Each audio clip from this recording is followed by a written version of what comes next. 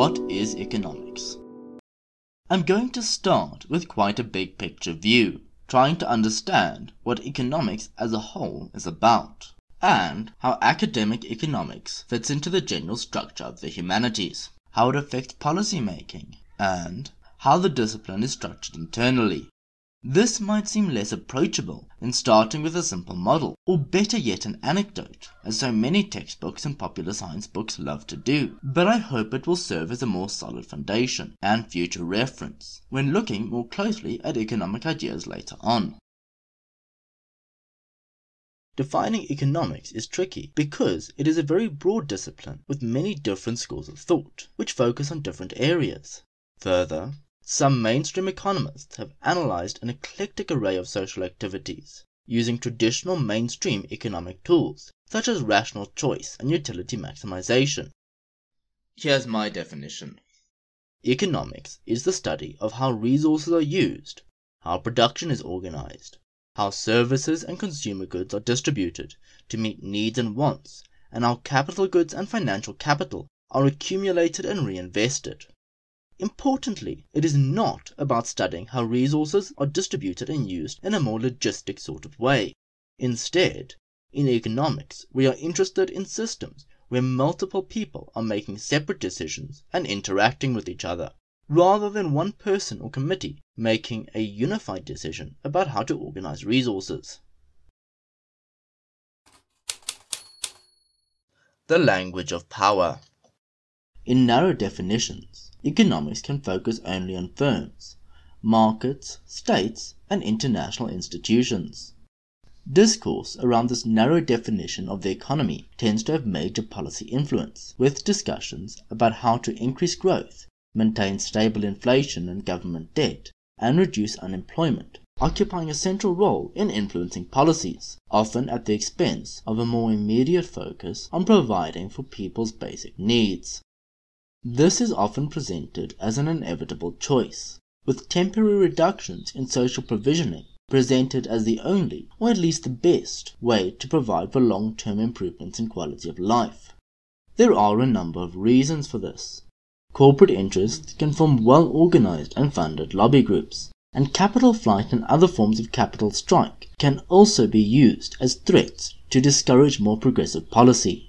International institutions often have considerable sway over domestic policy through controlling conditions of access to government credit and international trade.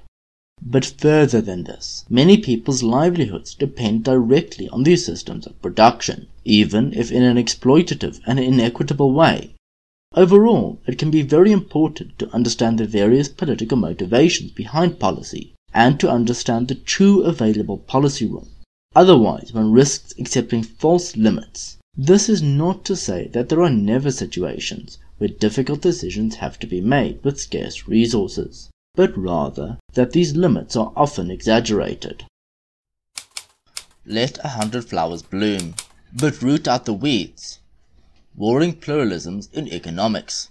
There is a wide collection of different schools of thought in economics, but some of them have much more prestige within the discipline and effects on policy. The largest school of thought is neoclassical economics. At least 90% of the ideas one's going to hear about in policy discussions is going to come from this perspective. This approach begins with the unified, rational, and autonomous individual, and then uses the theoretical model of the individual to derive model of society. This is paired with an understanding of markets as relatively stable and harmonious institutions, and even dynamics, such as growth, are treated as relatively smooth and unchaotic activities. This is often, though not always, tied with advocacy for pro-market policies, such as privatization and deregulation.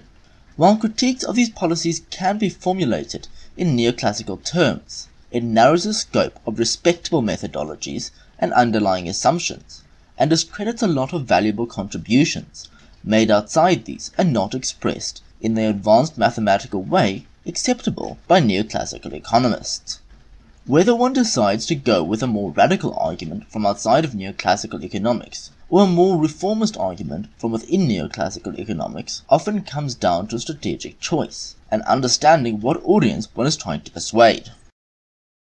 Many of the key assumptions and methods of neoclassical economics have been challenged in the past by a number of heterodox schools of thought, such as Marxist, post-Keynesian, old institutional, feminist, and ecological economics.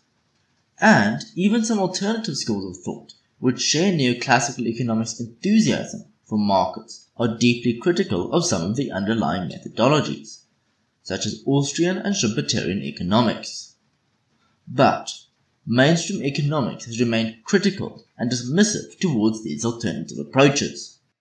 However, that does not mean that neoclassical economics has stuck rigidly to its core assumptions.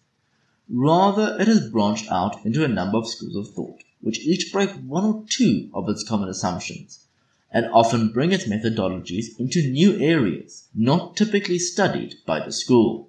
These include information economics, game theory, and new institutional economics. Many of these schools of thought extend economic analysis to new areas, which we will discuss in the next section. The economics of everything, interdisciplinarity or economic imperialism. Broader definitions of the economy can include households and community production and distribution through commons, as well as quote-unquote ecosystem services. These are undervalued or even entirely overlooked by most economic analysis. However, work within the household, such as care work, is vital to producing a productive workforce, and all economic activity is reliant on environmental factors. In broader definitions, the boundary of what rules and norms and institutions are economic is blurred. A lot of economic activity can be understood through other types of social sciences, while a lot of social activity can be revealed to have economic underpinnings. For example, one can ask the question, to what extent social constructs of race and gender fulfill an economic purpose, allowing for exploitation and division of labor. Even if these should be discussed economically, the question of how this should be done is important. Neoclassical adjacent schools tend to do this by extending its methodologies of rational individualism, without consulting much of the existing literature in the field from other social sciences. Further, it often does not then incorporate these factors back into its models of the main economy. Heterodox approaches tend to focus more on how these societal factors influence the wider economy, and play a significant role in capitalist systems of production and accumulation. In conclusion, understanding things economically can be very useful.